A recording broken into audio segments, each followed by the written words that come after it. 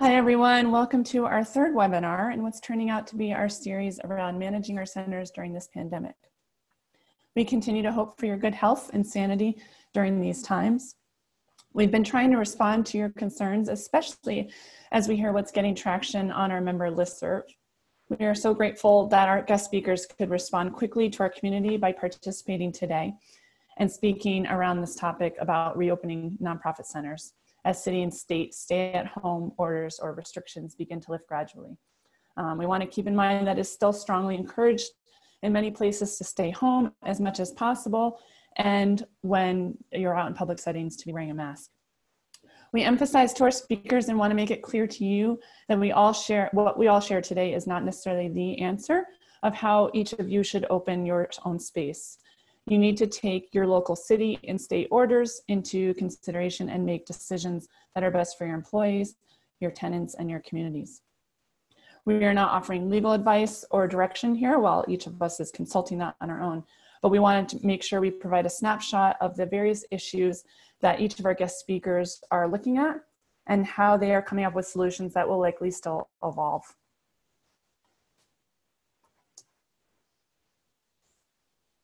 Sorry, I'm just getting to our next slide here. If this is your first time joining us, my name is Lena Waite and I'm the consulting coordinator for NCN. I'm joined by my colleagues today, David Schreier and Alexis Paza, NCN's recently appointed co-directors. If you have suggestions for future topics, please do not hesitate to reach out to us with them.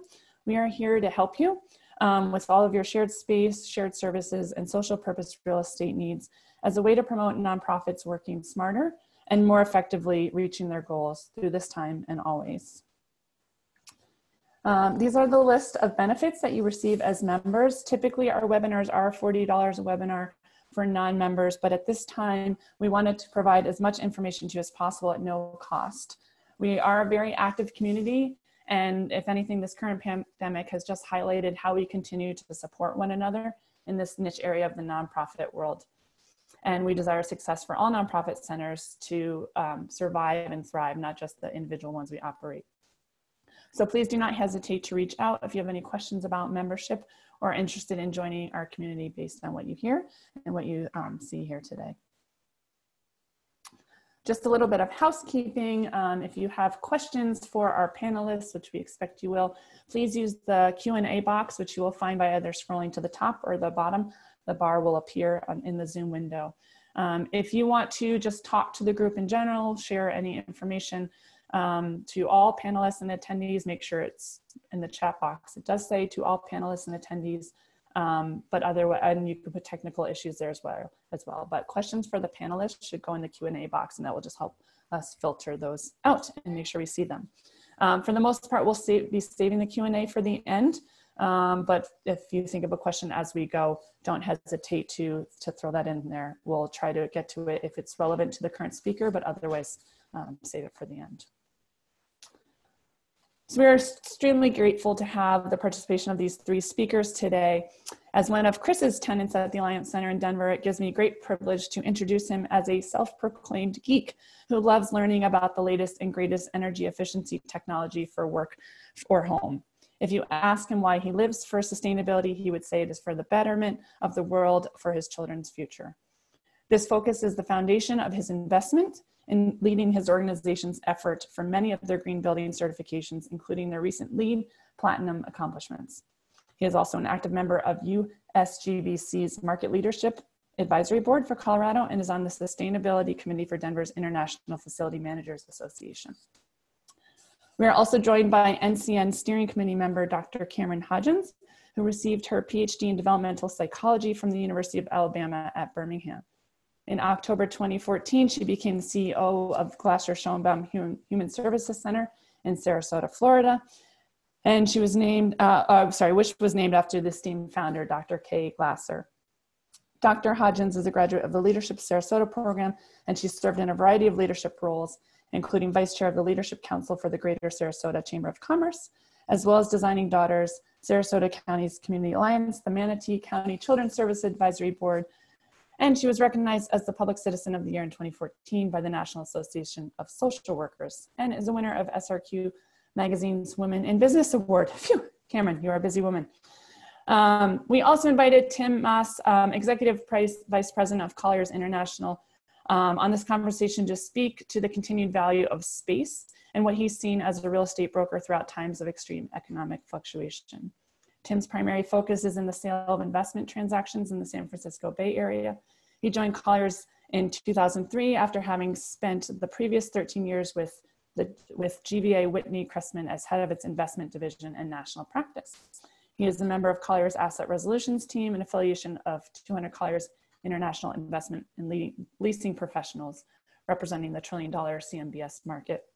In his 27-year career, Tim has represented landlords on more than 3 million square feet of agency assignments and has sold over 300 commercial properties for a value exceeding $3 billion and for a variety of clients. We will also be hearing from our own Lexi Paza to hear how they are processing and transitioning into their space at Tides. So without further ado, I'm going to hand over at least the video and mic to Chris. Thank you so much for joining us, and just tell me when to move to the next slide. All right, thanks, Lena, and thanks for sharing a photograph that makes me look like I'm about 12. I'm sure everybody has a headshot like that, so appreciate it. Normally, I don't touch much on our logo and our tagline, but I think our tagline is certainly unique to share at this point in time: connecting people and inspiring impact. Given the circumstances in today's world, connecting people is definitely one that we're trying to find new ways to do that. We're trying to ensure that our tenant community is really able to experience what the Alliance Center is and what we bring to the Denver area. As Lena mentioned, we are in Denver, Colorado. And Lena, next slide, please. We are in Denver, Colorado. This is a photograph of our lobby. We're a 40,000 square foot facility, downtown Denver. We're about a block from Union Station. This is, while there are a few staged individuals in this picture, this is relatively consistent to what we see in our lobby. Our lobby is very well utilized. It's well occupied by tenants, visitors, just a general public.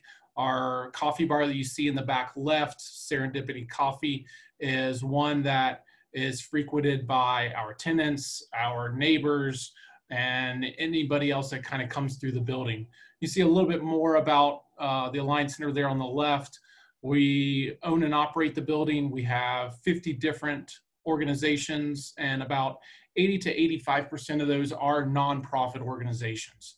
So we are lucky to have quite a large variety of groups that are all focused on sustainability in one way or another. What that area of sustainability is varies by each group. Next slide, please. One of the biggest pieces that we wanted to share that we found was the most helpful in any time of need and in any circumstance where there's uncertainty is just communication. We can't stress that enough. We've been through a number of instances in our building where communication has been paramount to not only retaining but growing our tenant base.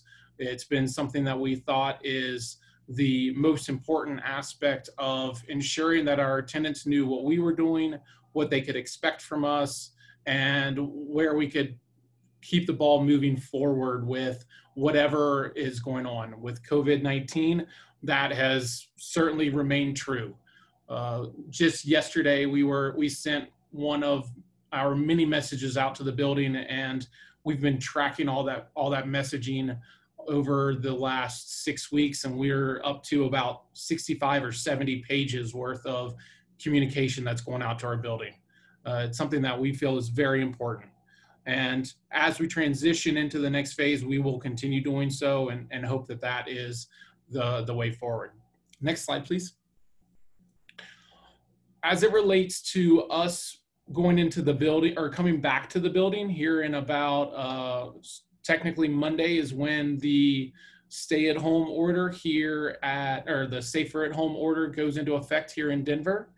What we are trying to do is we're trying to look at a three-phase approach. The first is the stay-at-home, which was implemented by our governor, Governor Polis.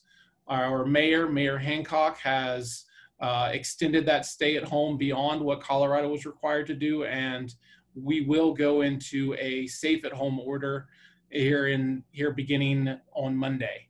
Beyond that, there also is the new normal that everyone is talking about. I don't have a crystal ball. I don't know what that's going to look like, but we're trying to look at different areas. So over the last couple of weeks, the stay-at-home order has been in effect, and we were working on maintaining an empty building. What systems do we need to focus on? What areas could we turn off? Could we turn down? Could we modify for our building operations? What tenant needs are there? One of the very most common questions that we get from our tenant community is about mail. Can I still collect mail? Can I still come in and get it? What deliveries will still be happening? I think that is one of the more unique situations that we've been exposed to try and find alternatives to collecting mail if the stay-at-home and safer-at-home orders are extended or come back in the fall or later in 2021. So what did we learn while we were gone, I think is an important piece. What systems do we need to upgrade? Do we need to modify so that we can remotely monitor them? I'm very fortunate that 90 to 95% of the systems in my facility are able to be monitored remotely. So that was very easy to do. And then continuity or emergency plans. What changes need to go into effect? I would be surprised if very many of us had plans in place for a scenario like we are seeing today. So where do we go from there? Next slide, please. At this point in time, currently we are in a phase of trying to prepare our building and prepare our tenants for return. I'm here in the building today. I'm working on identifying areas where that would be most appropriate for individuals to sit. You can see the blue and the green on the right-hand side of the screen. This is mirroring some of the professional organizations or larger corporations. Gensler is one, JLL is another, that have shared information similar to this. Signage, occupancy, what do we need to do in order to make sure that people are maintaining social distancing, wearing masks, ensuring that our air quality is of a high value, our water quality is of a high value. How are people getting to work? Are they driving more frequently now that mass transit may be contaminated? Are they using their bike, which means that they need a shower, but we can't provide our showers due to cleaning needs? There are a number of considerations that we've gone through that all of us are trying to look at on our team to make sure that when we come back to the building, everyone is as healthy and as possible. Realistically, it's one of our most important things. And I don't want to gloss over it, but equity is another major piece of what we want to do. We have a organization in the building that is blind that we have to be mindful of for additional signage that we're putting up. Are there tenants that are having financial problems because of this? What can we do for them? There are very many things that we need to look through and consider as we're continuing down the path. Next slide. And how do we prepare those individuals? It wouldn't be without the people that are in our building. Where I wouldn't have a job, our team would not have a job. This building may be something completely different. So our most important piece is our tenant base, to make sure that they understand what we're doing, they understand what is happening here in the building, and their health is the highest priority. You can see a number of topics that we're considering. Many of these realistically have come from the local municipalities, whether it be the state or the city, and we are certainly on a learning curve. It's not something that anyone on our team has direct familiarity with. It is a topic that we are learning. We are trying to stay in front of the curve, in front of what is needed here in the building, and we hope that we're meeting those expectations and exceeding them where we can. You'll see a number of topics there that I've shared previously with the building, but Communication is paramount. You'll see the frequently asked questions topic that we have on our website. I welcome you to visit that if you would like. It's thealliancecenter.org, and it's in our tenant portal. If you want to use some of those questions, please do. Please use it for your own tenant base. There's a number of topics that are certainly worth considering. Next slide, please.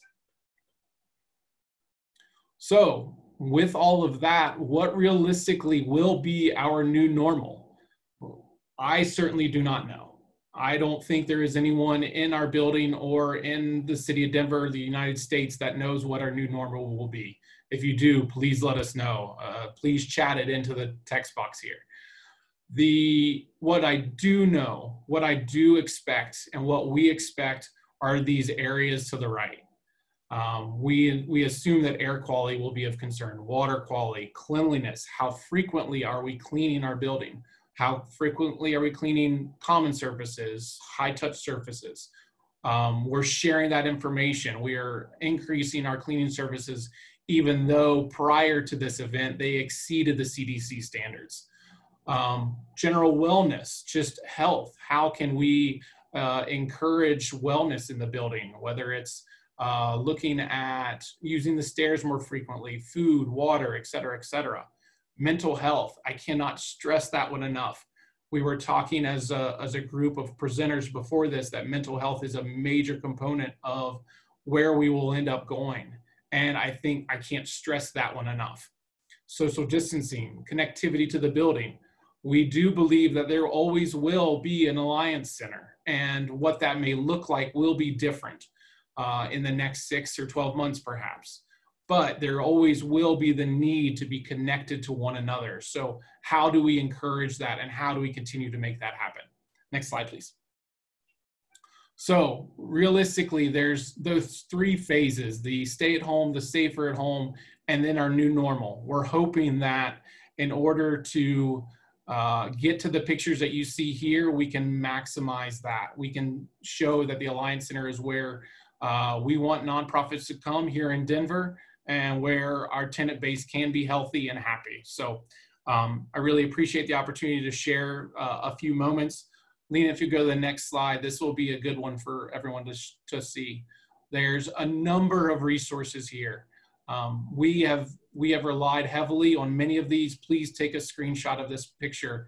I do believe Lena will be sharing the slides here at the end of the presentation as well, but yes, that is true.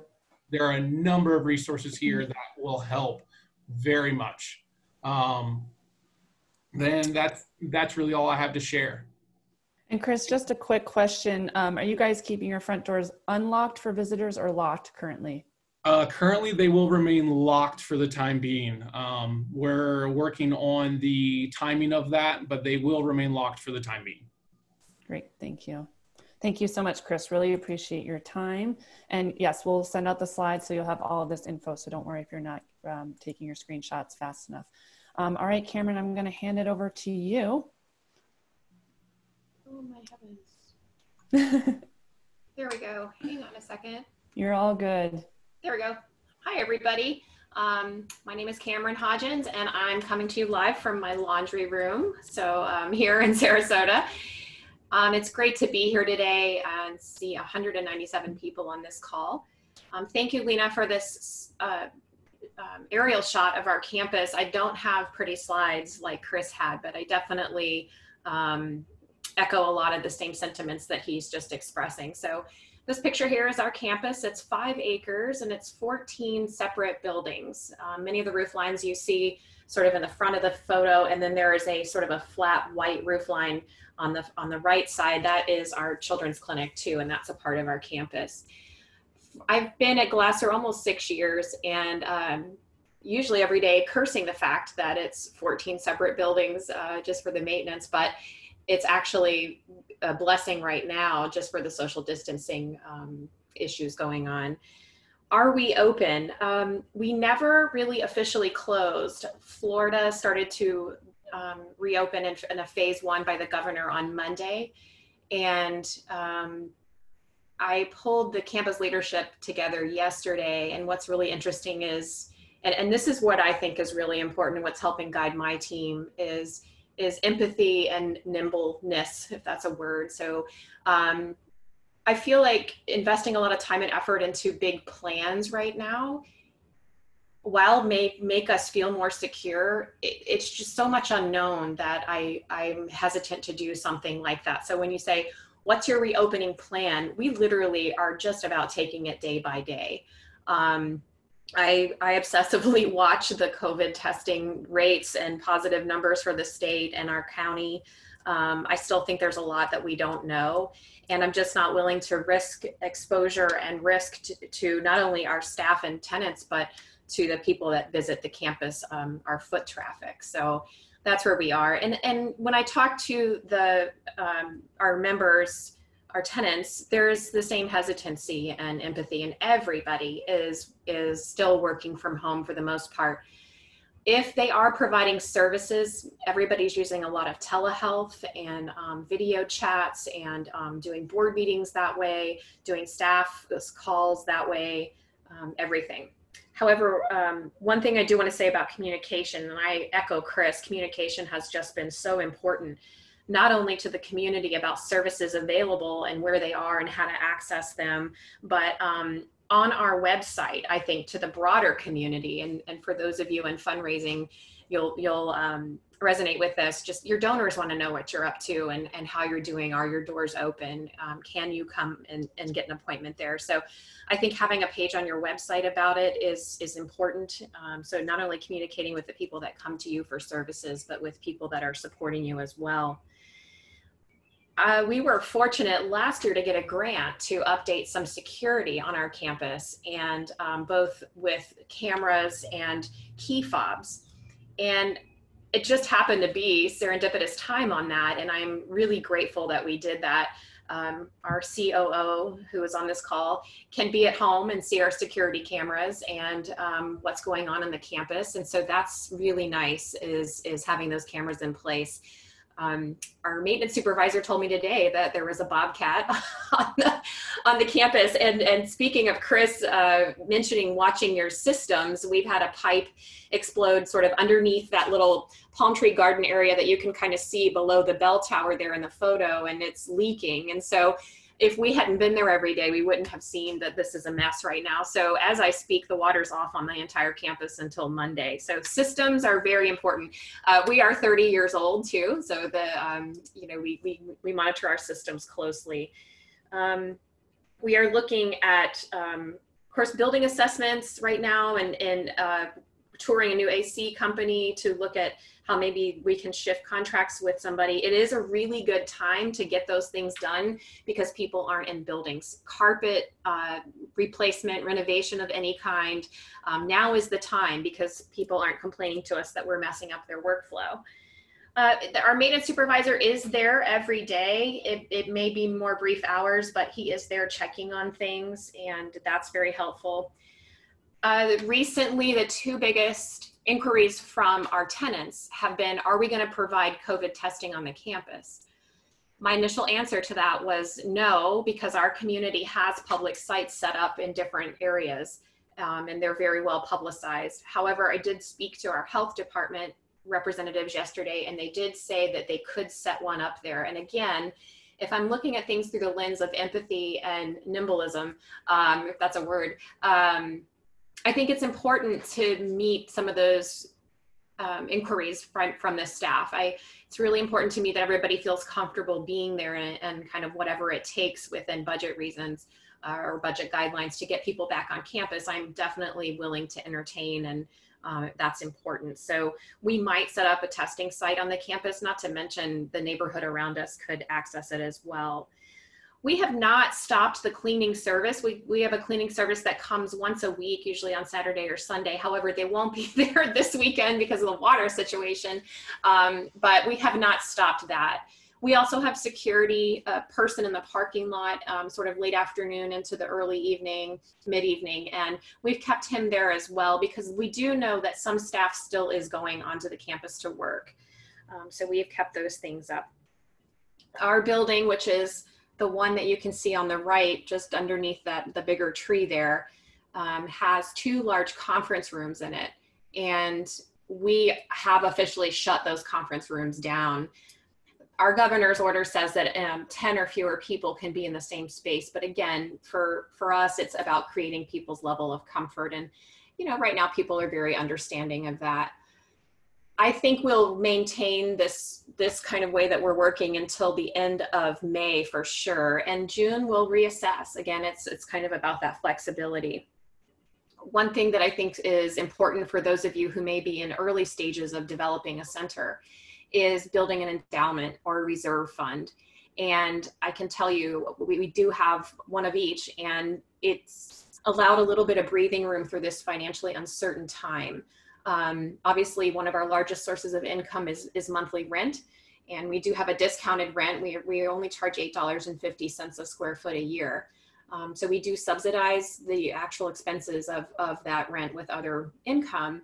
But if we did not have that reserve, which is largely set up like a condo association, so each month some of the rent dollars go into a reserve, I would be a lot more anxious right now. Fortunately, however, and actually surprisingly, everybody's paying their rent right now. And I had them on a phone call yesterday, and I expressed my gratitude for that. And I think what it told me was people still want to be in an office. And I have to be frank, I was a little nervous, like maybe this will change the face of how we do business and how operations work, but there's still an appreciation of being on a collective campus. And I think that speaks highly of the line of work that we are all in. So I'm happy about that. I have to agree with Chris too, that I know that my level of awareness and my team of people's mental health and wellness and well-being is pretty high. I go to the campus a couple times a week now just to sign checks and get, some things done more efficiently than I can do at home. And if I do run into somebody, they just are like, they just want to talk and talk and talk and tell you about everything. And while in the inside, I'm feeling a little bit rushed and pressured to get done what I need to.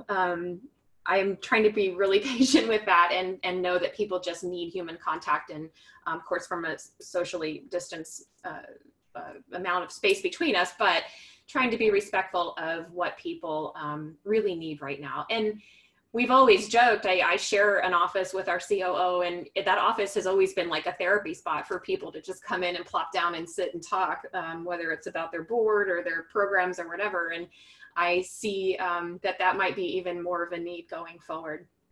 Personally, I'm really excited to get back to work one day, but I miss the work that we do. I'm an extrovert. We go into human services. Obviously, we like people, right? And so this has been very challenging for me. And I look forward to getting back there, but of course, not to risk anybody's health. So that's kind of where we are, and just really trying to be, as flexible as possible. I'm just checking to see these questions.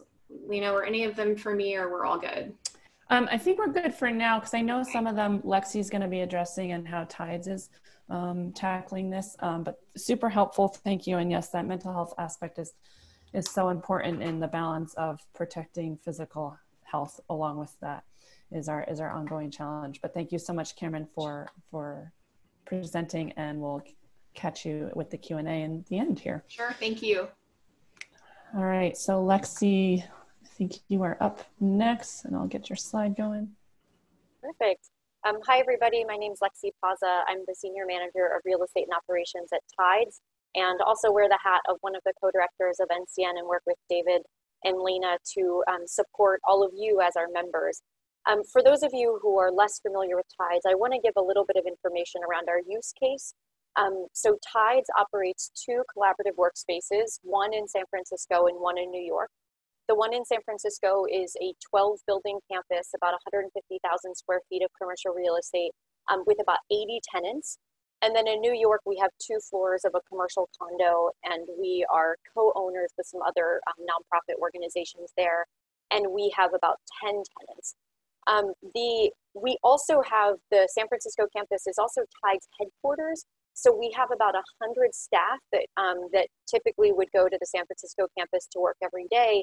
And a smaller team that works in New York. So We also have a cafe that's a small business on the San Francisco campus. So I recognize that what I'm about to walk through can feel a little dry. You know, we're all operations people, so I'm going to be going through some nitty gritty about how Tides is thinking about reopening. But I really want to center the three pieces that that we're trying to hold.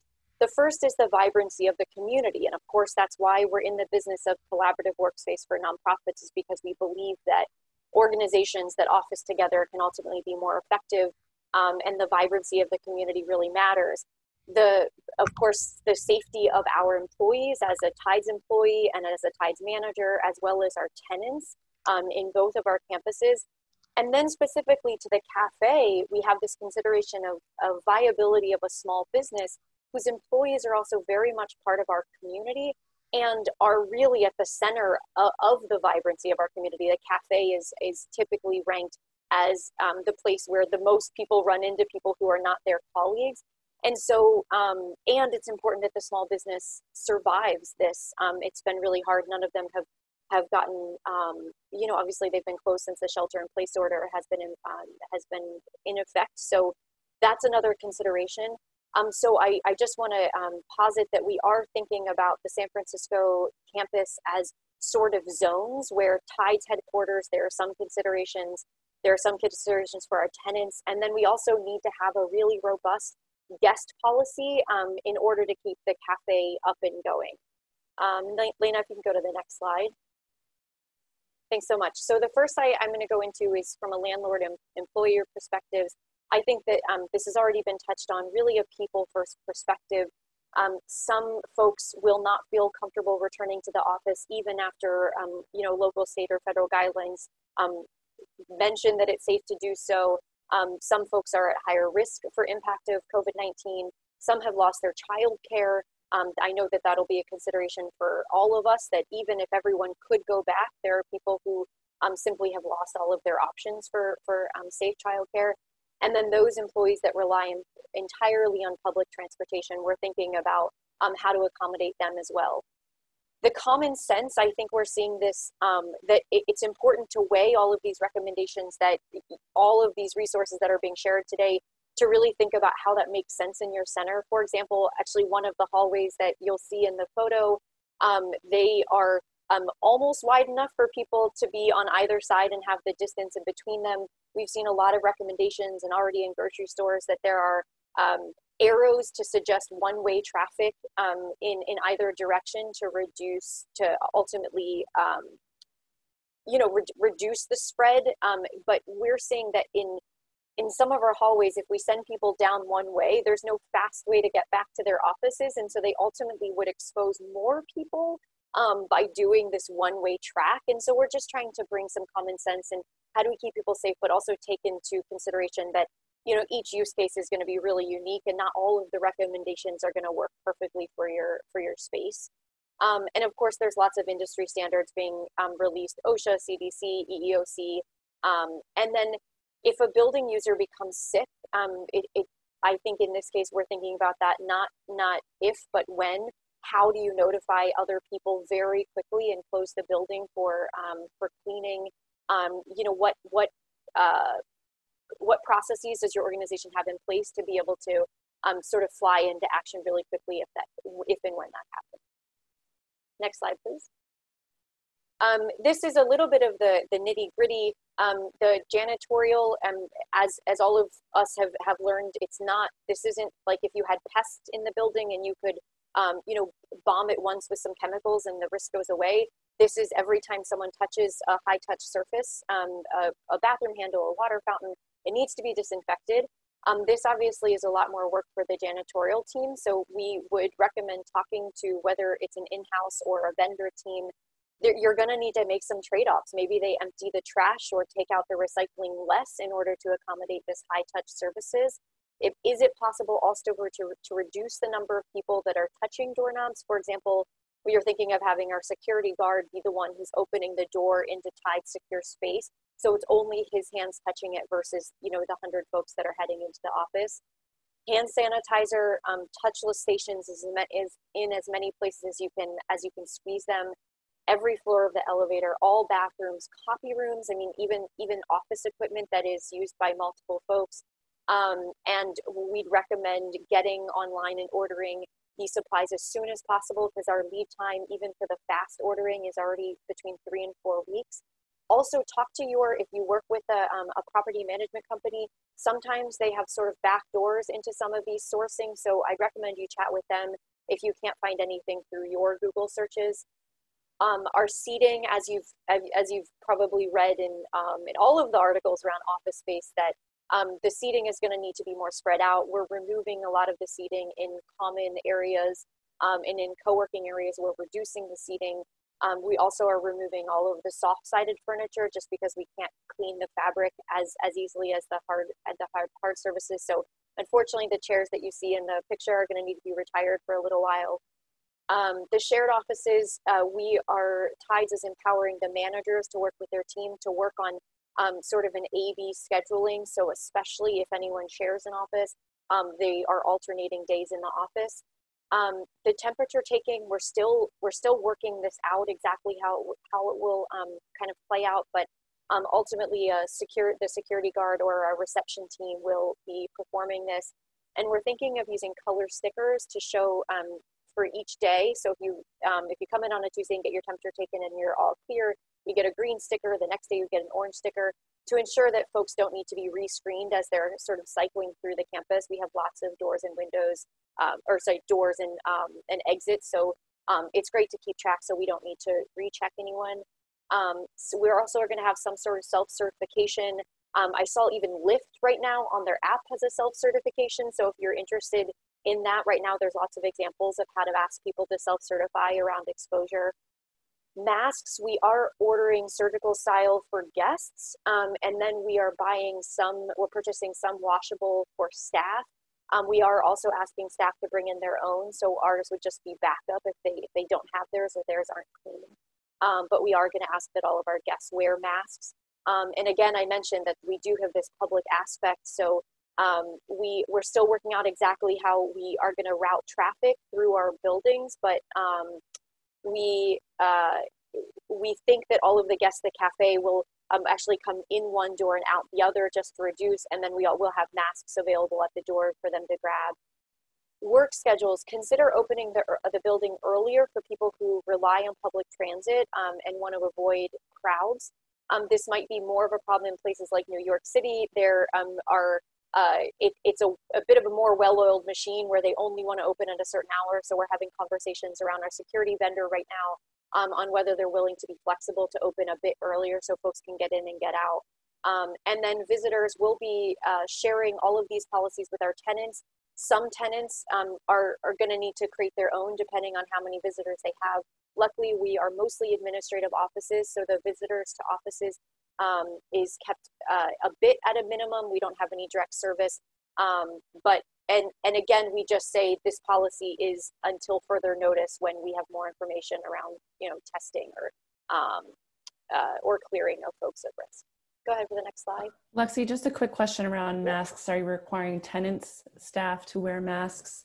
And if so, are you requiring them to budget for that themselves? That's a great question. I do want to note that we looked for N95 masks, but right now all of the suppliers that we saw said that they were saving them for medical personnel, which obviously we can all understand. So the only ones that were available were surgical style, but again, that's more for to prevent the transmission when you're talking, sneezing, coughing. We're going to order a bunch and maybe make some of them available to tenants. It would certainly be required if they were in any of the shared spaces and that are still open, and that mostly includes the reception area where people will still be coming through, and then the cafe as well. Whether tenants wear them in their offices will be up to them, but ultimately we have a lot of shared restrooms, and so we're planning on, I have a poster at the end to show all of you even instructions on how to properly wear a mask. That might be worth posting around your centers as well, just to make sure that if people are wearing masks, they are in fact using them effectively. Right. I do want to mention that we do have meetings in conference rooms, and this is usually a revenue driver for us, but we are going to close them to external groups for the time being. We don't have an open date set. We're thinking at least through the summer. We're going to be using large conference rooms for some meetings of Tide staff and tenants, but reducing the published capacity down by at least half so that there's a safe 6 feet in between everyone who's seated. And then the smaller conference rooms, we're actually turning all into private office space for those people who share offices, to make sure that if people are going to come into the office, they have plenty of space if they're in a tight fit already. We are going to recommend that a Zoom option is provided for all meetings, even if people are on site, to give people an option to join remotely. We are blessed to have a lot of operable windows, at least in the San Francisco campus. Now that we understand a little bit more about the airborne spread, we know that circulation really helps. And so keeping windows open whenever possible to keep fresh air moving in. And also having cleaning supplies out and ready, and having 30-minute gaps in between all meetings, so that the facility staff can wipe it down, and there's no back-to-back, there's no tight turnarounds. I also saw a question about air purifiers. We have not crossed that bridge yet. But I think that we have them from the fires that happened in California last year. So I think that would actually be a great add. So thank you for that recommendation. Just a few more facilities considerations. Our co-working program, we're going to keep it small. We're not going to do any more recruitment around co-working, and make sure that cleaning products are available. So if any folks are using unassigned desks, one of the things that was recommended in some of the published recommendations was that you ensure that you understand where people are sitting. So in the case that someone does test positive, you're able to track where they've been and what they've touched. And so with co-working, of course, there are unassigned desks. So we are just going to ask that they're thoroughly cleaned between each user by the users themselves.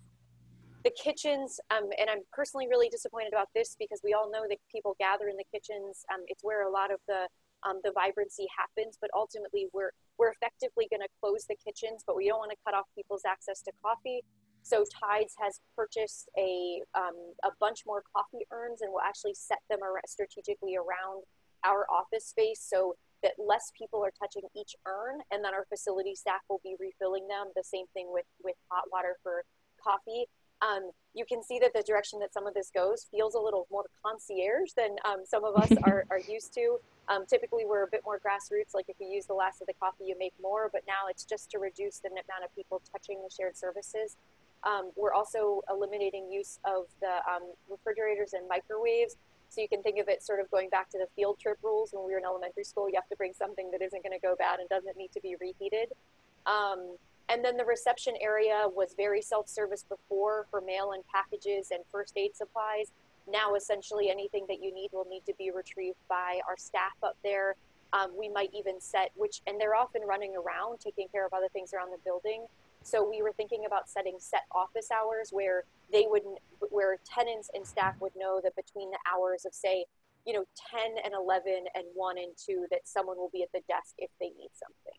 Go ahead and go to the next slide. I know this is a lot of details. I hope this is helpful.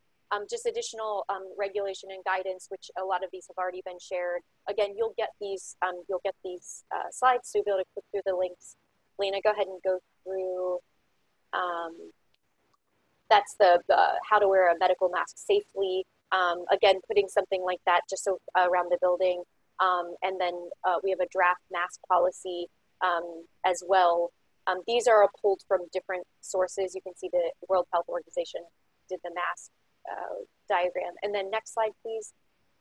I know this is a bit dizzying. This is from Seafarth Law Firm, a return to work process for employees that Tides is currently adapting to make its own.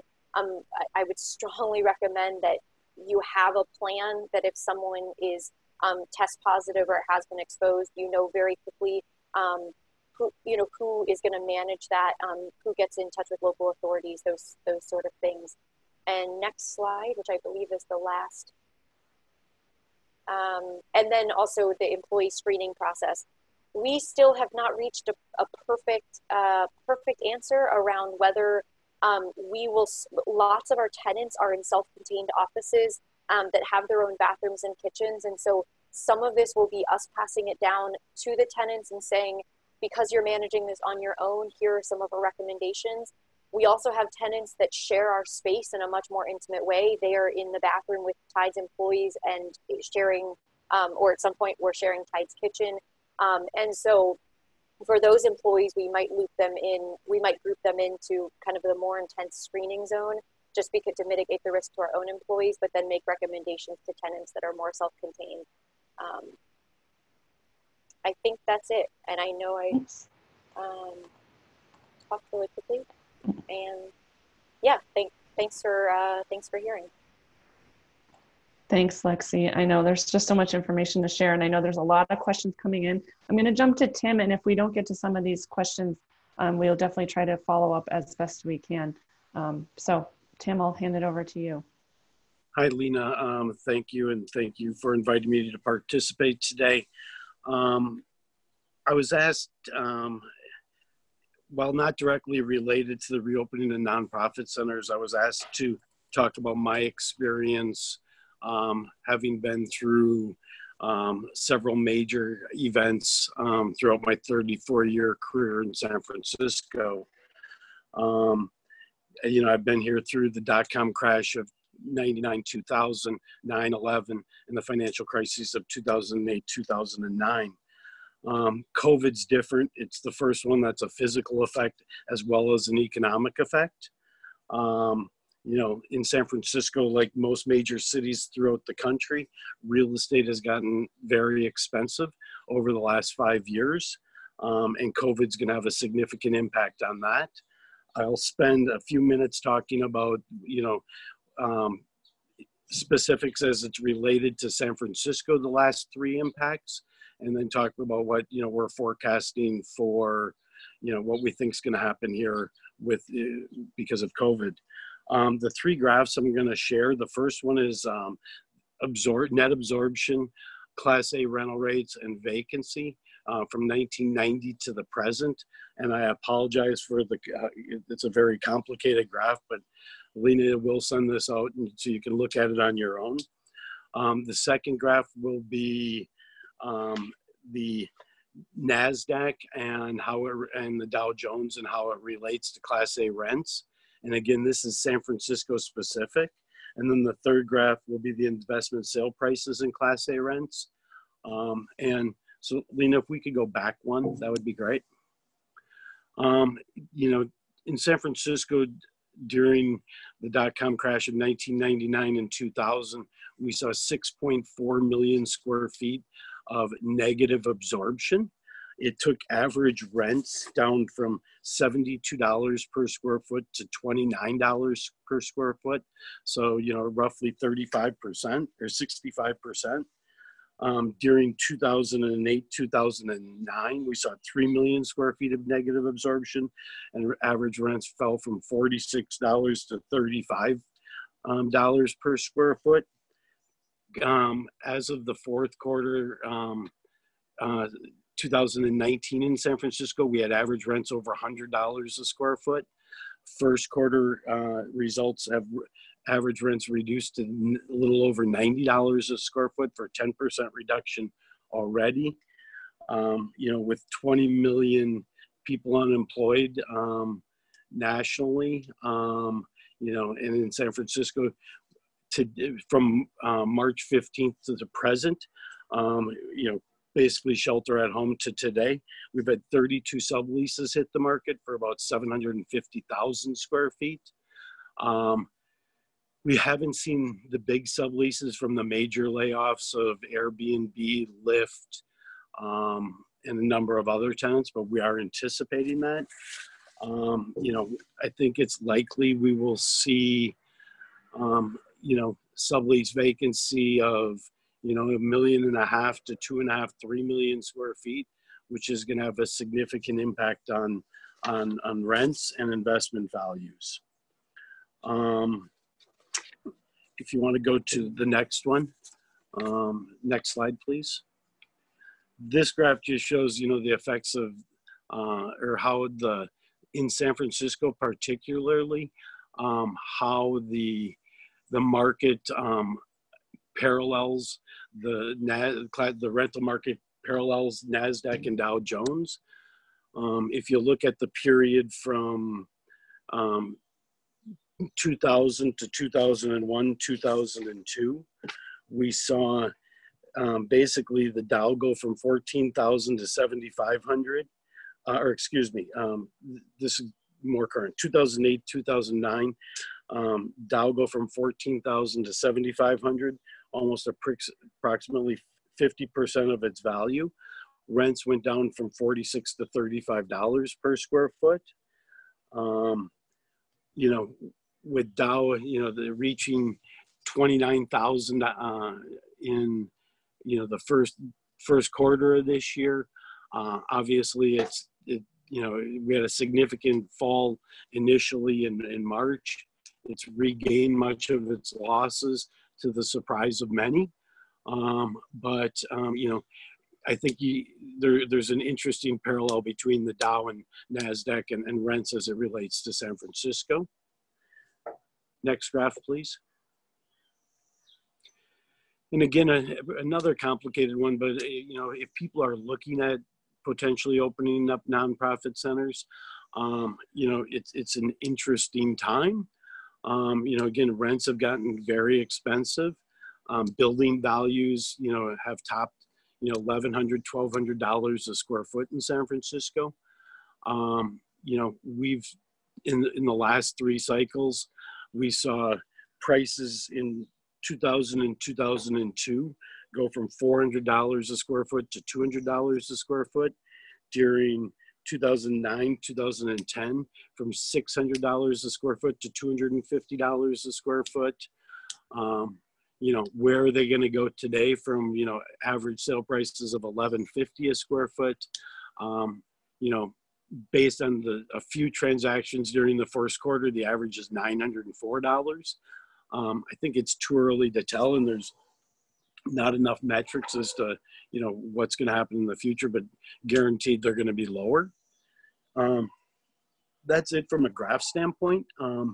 From a long-term occupancy and physical, you know, real estate standpoint, I think, you know, and this is just my opinion, based on what I'm hearing, you know, and being an occupant of a high-rise office building in downtown San Francisco, we're struggling with reopening on, you know, as everybody's talked about, is how you're going to work in the environment. I think, you know, the idea of shared office environments where people don't have assigned seating is probably going to go away. I think the tabletop seating arrangements of many of the tenants today that have gone to the, you know, the amount of square footage per person from, you know, what was generally 175 to 225 square feet per occupant in the, you know, going back, you know, many years ago to today, where it's, you know, more in the 125 to 150 square feet per person. I think we're going to see, you know, workstations again rather than tabletops. I think we're going to see tenants gravitate to, you know, spaces that they can physically control. And, you know, I think Tides buildings in the Presidio are a prime example of that, where, you know, most of the tenants occupy their own premises, own building. And you know, so I think we'll see that effect. I think we'll see, you know, again, bigger workstations per employee. Transportation is going to be an interesting one, just because, you know, in your major environments, at most major urban areas, people take public transportation. How is that going to be dealt with? You know, that'll be an interesting thing. That's really all I have. Great, thank you so much. I appreciate it, Tim. And I can ask all our panelists to come back on video and sound. We have a lot of questions coming in, and you know, the trick around this is different cities or states have different guidelines, or, you know, what they're considering. For Denver, it's, you know, they're asking people to wear masks when they go out to public places, but that might not be the case, and how they can enforce that. But with that said, Chris, I wanted to throw the question to you about notifying others in the building if someone's become sick, because I thought the Alliance Center did a really good job with this off the bat of respecting the person who was sick, but keeping safety and health of others, prioritizing that as well. Yeah, absolutely. And thanks, Lena. We did have 2 instances where there was an individual that was potentially exposed or was exposed. They neither, to my knowledge, ever developed any symptoms, but immediately upon notifying, and this is what we would recommend, is immediately upon being notified is we sent messaging out to our full community. These messages in the past have been exclusively email. To date, we do have a texting system that we can notify others as well via text, but that was the first step. And then I think the remaining portion of that question was how long should the building remain closed? And CDC, my recollection is that they request 24 hours of a complete closure of the areas that are impacted. And then after that 24 hours, then a cleaning and disinfection. And if I remember correctly, you were able to specify, okay, it was this floor, but you're not going to call out the person in the organization. Yeah, no, it's very important for HIPAA requirements not to disclose the organization or obviously the individual's name. So we had a number of individuals that asked for more information, that we were apologetic and certainly understanding that they desired more information due to various personal nature needs, but needed to maintain that privacy. Yeah. And just a heads up, we're going to go just a few minutes over to try to tackle a few more of these questions. Regarding the HIPAA issues, when it comes to taking people's temperatures, how do you effectively do that contact tracing, given the ADA does not allow for you to share who was sick?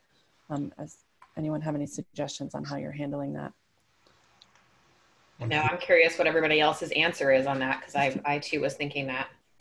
Yeah, feel free to type into the chat. And I know I've been thinking about, well, who's responsible for taking the temperatures and protecting those folks? Or for me, I'm one individual of our organization in the building. So who's gonna verify my own temperature checks if it's not the building doing it, if it's your own, just the people within your organization?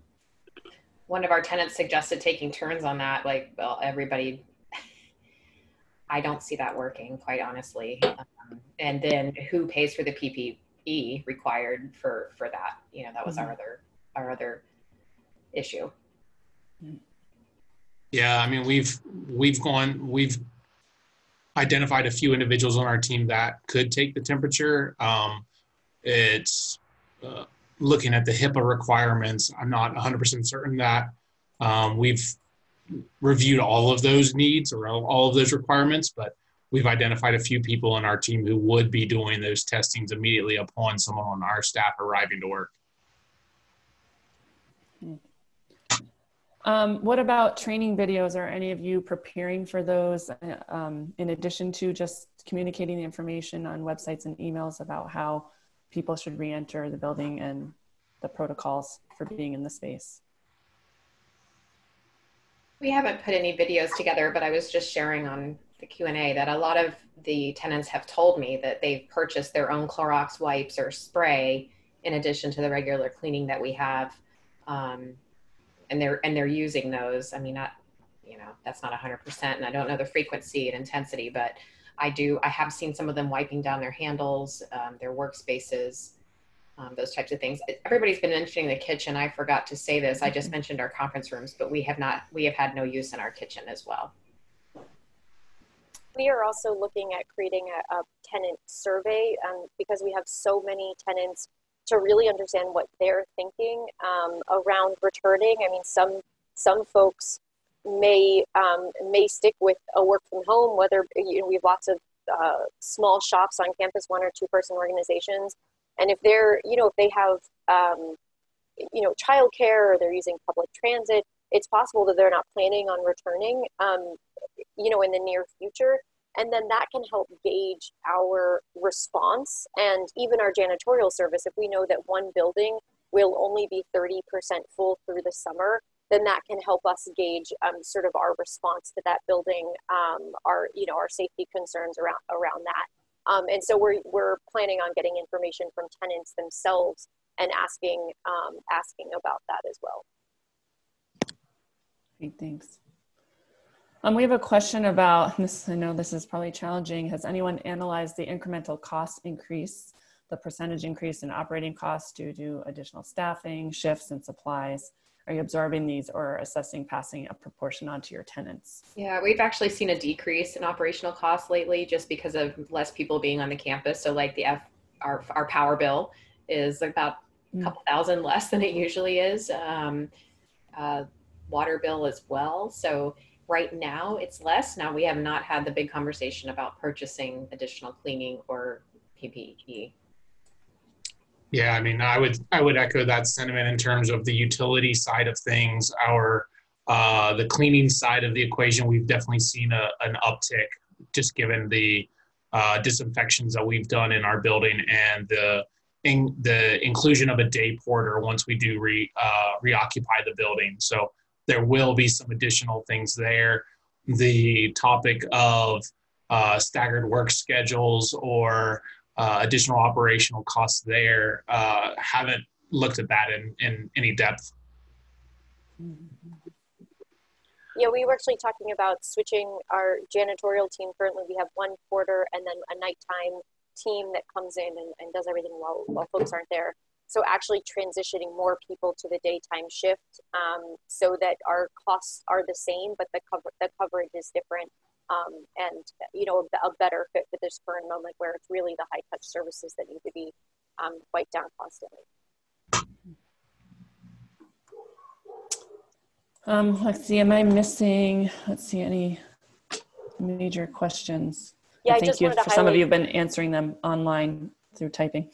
Yeah, and I want to highlight that David, my colleague from Tides, he said we're still struggling with the risks around ADA issues and temperature taking, and we're expecting some government guidance around this. So I think that we should all just stay tuned about what this means, how to protect people's privacy, who should be doing this. For the most part, we are going to try to do all of this with our existing team, both our Tides team, our property management team. But I know we're also lucky to have a large infrastructure staff. It just means that other pieces of their job won't be getting done. But I was just talking to our facilities coordinator. Usually she spends a lot of time moving people around, building desks, ordering supplies.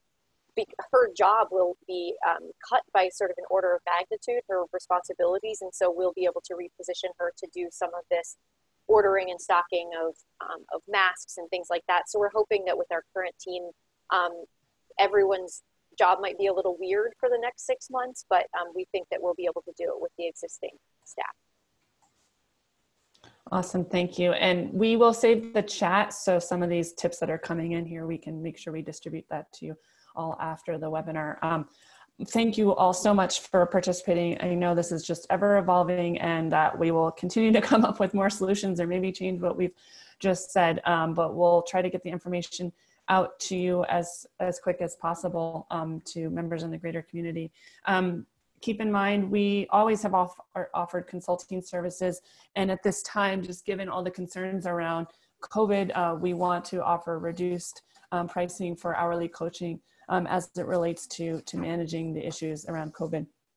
Keep in mind, NCN membership comes with 1 free hour of a coaching call, so try to utilize that if you can. We are here for you.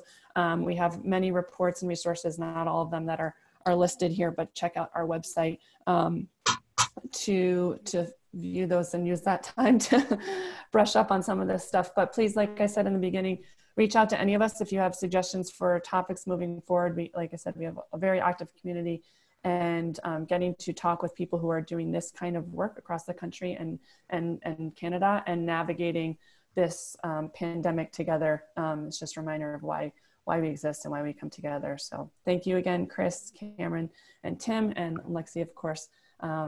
Be well, stay safe, and we will talk to you soon. Thank you, everyone.